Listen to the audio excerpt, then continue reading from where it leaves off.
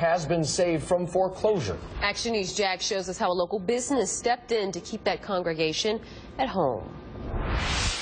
Faithbridge Church is not only a place where you can worship, but as you can see, they also have a lot of child care services here.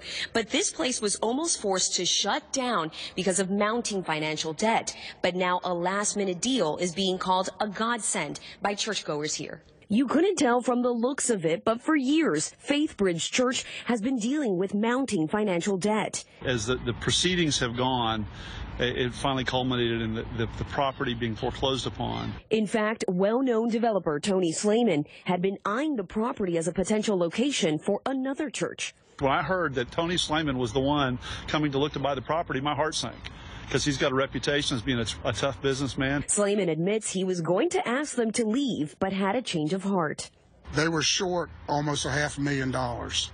And so we sat around with my brothers and company, and we said, let's see if we can't work this out. Sleiman says that money will go to help with the down payment on a new lower interest rate loan, helping to keep them afloat.